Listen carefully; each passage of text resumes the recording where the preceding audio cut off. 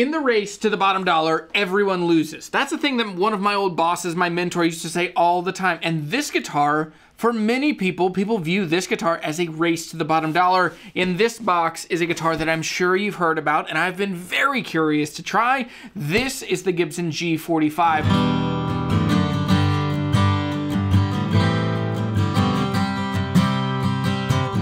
Let's open this up. Before I do, make sure you're subscribed. I'm Jeremy, I'm the Guitar Hunter. I want you to find awesome guitars that help you fill the world with music and friendship. That's all this channel is about. And this video is sponsored by Sweetwater. Thank you so much to Sweetwater for sending me this guitar. Now, they did send me this guitar and they are paying me for a review, but these are my words, these are my thoughts. And this is the Gibson G-45. So let's dig in. If you don't know, this guitar is a very economically built guitar made in the US, made with walnut back and sides and spruce top. That sounds like a recipe for a good guitar that most people could own and be excited about. And I'm curious, so let's check it out. And this one came through, I used the Guitar Gallery on this, and the Guitar Gallery is an amazing tool. If you're nervous about buying a guitar online, it's one of the things that gives me the most peace, is I get to see the actual guitar, the actual grain on the back, all of that stuff. It's just really cool. So check out the Guitar Gallery if you're ever thinking about using Sweetwater. I'm gonna sit down, let's open this thing up. So like I said a minute ago, the recent move has been a ton of really nice gig bags instead of hard cases, and I think I'm into it. I think that I'm into the idea of a better gig bag because you have pockets and backpack strap. I recently played a show where I had to play on a college campus, and there's no parking close by, so I had to walk with a hard case, and it was my house in Dalton, and I walked like half a mile with a hard case, and my arm was dying, and by the time I got... Anyway, it was a mess. So, oh, cool. So there's this really nice neck support in here. Big squashy thing, and man, that guitar is very light colored on the top. Let me toss this thing out of the way. Now, there's also the certification, this card coming that it's been inspected by Sweetwater and Damon K, Donovan. I think it's two different people, but Damon, Donovan, good work. I love this. This actually makes me feel like, again, it makes me feel better about buying something online when I see like, oh, real people touch this, real people whose job it is to make sure these things are right. And so anyway, let's react to this guitar. It's incredibly light. That is shocking how light this guitar is. Now, I did pick this one in particular because of these two eyes. I think that they're really cool. And it's interesting. This guitar does not have any binding. No binding. Front, back, sides. The only real binding on any of the edges is the sound port. And there's a strap button on the back. I really don't like this. It's just personal preference, but I don't like this because when I'm playing with a strap, it makes the guitar, like if you just put your hand where that strap button will pull, it's gonna pull that whole guitar forward this whole time. But the guitar also feels really thin. It's definitely thinner than a Dreadnought. Actually, is it tapered? I don't know if it's tapered. I don't think it is. It just feels like it. But that's amazing.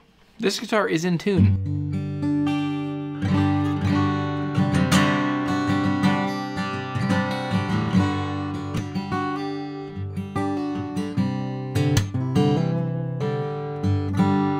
That's crazy. I'm just gonna, I'll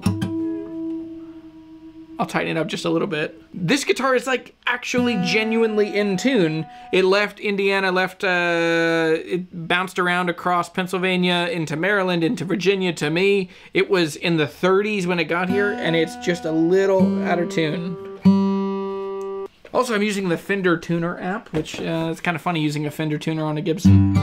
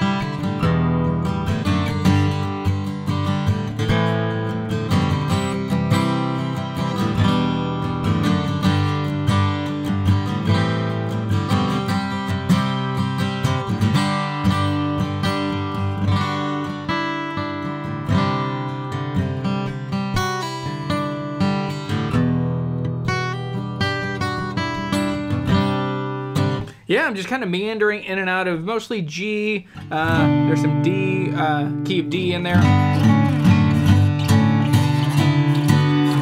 Intonation is really interesting and really spot on. So far, this guitar doesn't sound like what I expected, but it plays really well. The neck feels different. So let's talk about what's good about this thing, what's bad about this thing, and if you're in the market, should you think about this thing? So remember, in the race to the bottom dollar, everyone loses. So where are the ways in which most companies would typically save money when they are trying to sell you a guitar? The two places in which this guitar feels like corners have been cut. The first one is the binding. For me, immediately it feels like, oh, this guitar, it's like a Martin X series. There's no binding. And my first concern about that is not the aesthetic. That's fine. Like I can get away with a guitar that doesn't have binding as far as how it looks, but I know from personal experience that this makes a guitar more susceptible to damage if it hits a corner, and this is the kind of guitar, this is the kind of price range of a guitar that you would take with you, and you should have this with you when you go and play at church, and when you go and play at a bar, and when you go to play by a campfire. Maybe that's a little nicer than a campfire guitar, but the chances of you bumping this guitar, hitting this guitar on something are pretty high.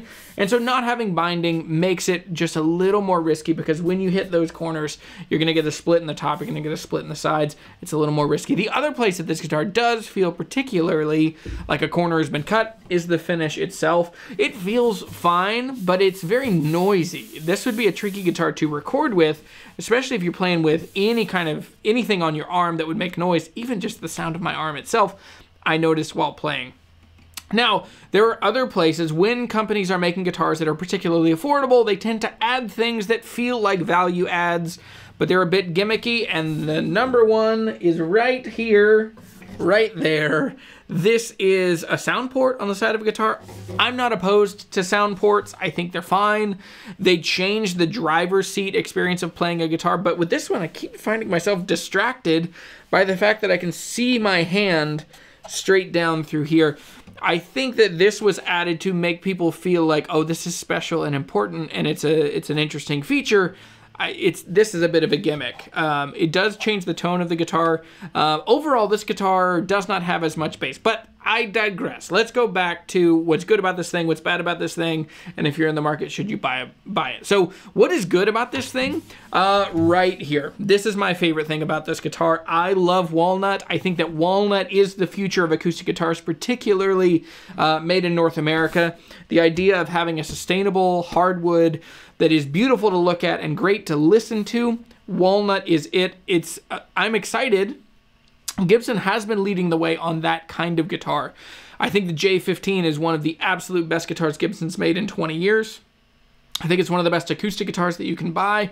I found one last year for, what, 800 bucks or something? And my friend Tristan has it here in town.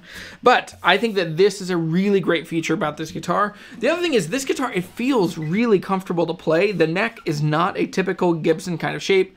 I forget what they call it. I looked it up before this. It's something like modern, traditional, or anyway, I'll put whatever the phrase Gibson uses up here as to what they actually call this neck taper. The specs on this guitar, it's Sitka spruce top, walnut back and sides, mahogany neck. The fingerboard is striped ebony. The bridge is micarta, I believe. I'll double check on that. Maybe ebony.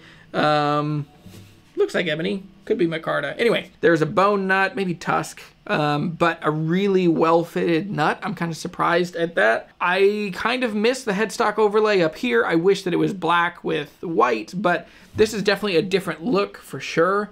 The headstock is a little smaller, but the neck carve is really comfortable. So there's a lot of things about this guitar that are particularly likable for me. I didn't necessarily expect that. I thought that this guitar was just going to feel really value-driven. And when I say that, I mean like bargain. The last thing, and this is where we can transition into things that I'm not as keen on that might be bad about this guitar. Most people have seen the Driftwood Guitars video. I'm not going to talk about that. You should go watch that. Chris is amazing, and they have a great perspective on their channel. But for me, this guitar, it does feel particularly value-driven, particularly in the shallowness of the body here. This guitar overall does not have that much bass, and I think there are two things contributing to that mostly. I think the biggest thing contributing to the lack of low end coming out of this guitar is just the extra side port it changes the perspective of how you play the guitar and how it sounds when you're playing it side by side. But I think it just simply just changes the pressure inside the guitar. You don't have one sound hole, you have two sound holes, and so the pressure is diffused.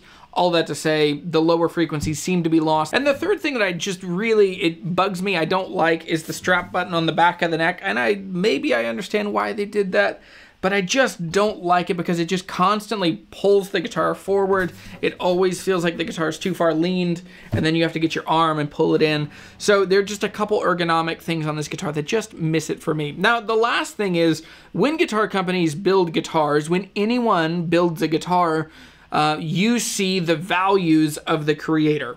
There's a whole spiritual life lesson in that. When you look at things that are created, you see the values of the creator. Anyway, chew on that one later. But this one for me, when you look at this guitar, you can tell that Gibson values their name. And they think that if they put this on there, you'll look over a bunch of other things that aren't as good or aren't as important. There are two things. They value their name, and they're going to use some gimmicks to get some money out of your pocket. I'm not trying to tear this guitar apart or poo-poo this guitar, but it's an interesting, you can feel the value. You can feel that they've done a thing to try and get people like, well, it's still a Gibson, still made in the US.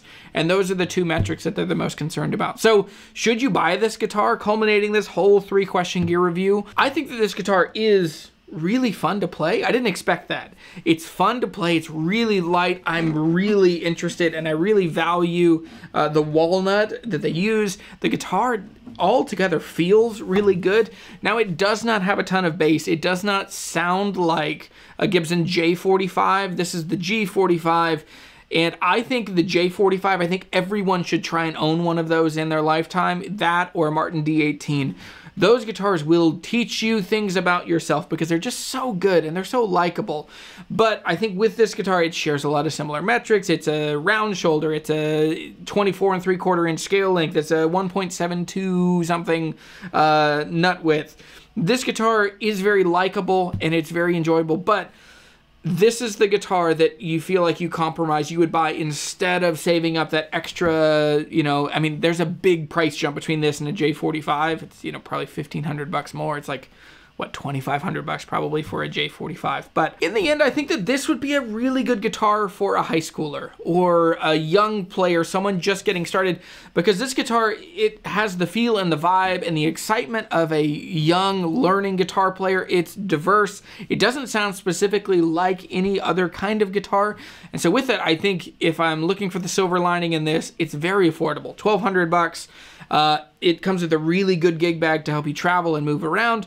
I think that this guitar is overall exciting. Yeah, overall it's exciting. I think that if you were dreaming of a J45 and you got this, I feel like you'd be pretty disappointed. The guitars that this reminds me most of is the Martin Rhodes series, which they probably aren't interested in me comparing these two brands. It also reminds me of the Taylor Academy series or the One series. And those are around the same price. Made in the US, satin finishes, no binding. So this seems to fit in the market in a certain place. Overall, I would say that this guitar is worth owning for the right person, the right player. Tell me what you think in the comments down below. This is the Gibson G45. Very cool. Lacking in some places, certainly contentious, certainly argued about and debated about. So tell me what you think about this guitar. Would you buy it? Do you think it's worth the money? Now, this video is sponsored by Sweetwater, and there will be a link in the description down below. You can buy one of these that's just a couple serial numbers apart from this one, and we can be guitar buds, and we'll be guitar brothers. So this one does belong to me. I'm probably gonna find a good home for this here in the next couple weeks, but thanks for watching this video. I'm Jeremy, I'm the Guitar Hunter. Go fill the world with music and friendship.